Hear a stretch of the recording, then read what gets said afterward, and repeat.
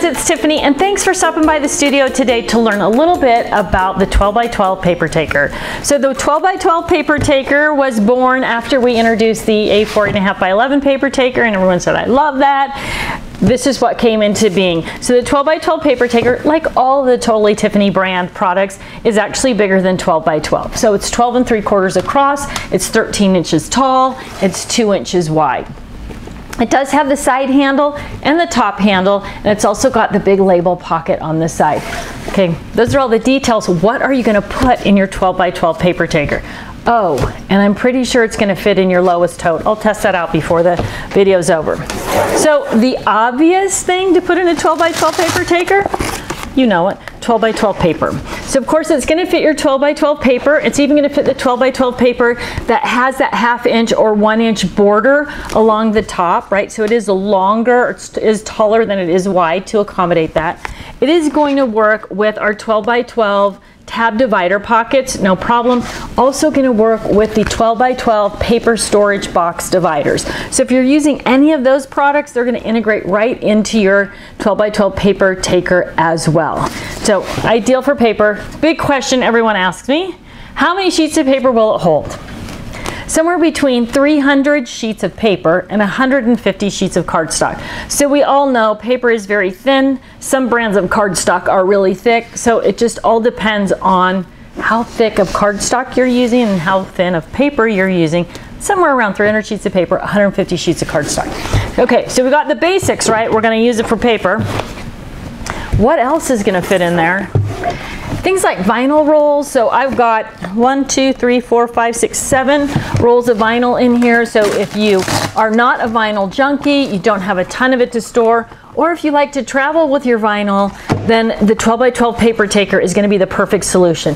Now I do have my vinyl rolls wrapped with vinyl roll sleeves, so those are going to work perfectly for this as well, and you'll find links to all of those products in the description on the website if you're watching on the website, and also in the description on YouTube if you're watching there. So it's a great way to transport your vinyl rolls and keep them safe. Now a lot of people use big 12 by 24 sheets of paper and they want to roll that up. Same thing, roll it up just like it was a piece of vinyl or a roll of vinyl. Put that sleeve on it. You can carry it in here as well because you do have that extra length, 13 inches, so you're not going to damage those rolls of paper either. So great for rolled goods, vinyl, paper, that type of thing. Of course, one of the things we're always struggling to organize are stencils. So if you're using the 12 by 12 pockets, 12 by 12 stencils are going to fit perfectly in the pockets. You're going to be able to store them easily in the bag as well. Now remember, with something like stencils, you can put multiple stencils in each pocket. If you need a little help getting your stencils organized, search the YouTube channel for the stencil organization video. There's some tips and tricks there to really maximizing your pocket storage, so it's great for that. It's perfect for project planning, anything where you want to gather those things together in that 12 by 12 dimension or have that little bit of extra space. You're going to love this bag for that use. I know one thing that I'm going to get asked as soon as this, as soon as you start really, I guess, seeing this bag is, will it fit my scrap rack pages? And so because I know you are out there waiting to find that out, the answer is sort of. So this is a scrap rack section. You'll notice if you're a scrap rack user, it does not have any dividers on it. So while you'll be able to roll back your spinder and put it in the bag, and here's the trick to doing that. You want to take the tray all the way out of the bag to do that, and then put your pages in and roll your spinder back.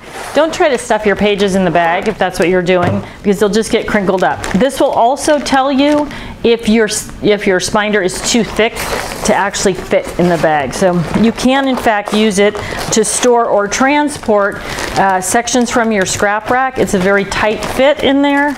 You got to rotate your spinder all the way around to get the Velcro to close, but you definitely can do that. So this is an easy way if you're going to take this with you in your lowest tote, or if you wanted to store it. You know, the binders for the scrap rack pages are too big to store in your Calyx cube or your Recollections cube, then they become storable in that situation in this bag, but you cannot use the dividers when you're doing that. So while we're talking about other uses, let me just grab my lowest tote.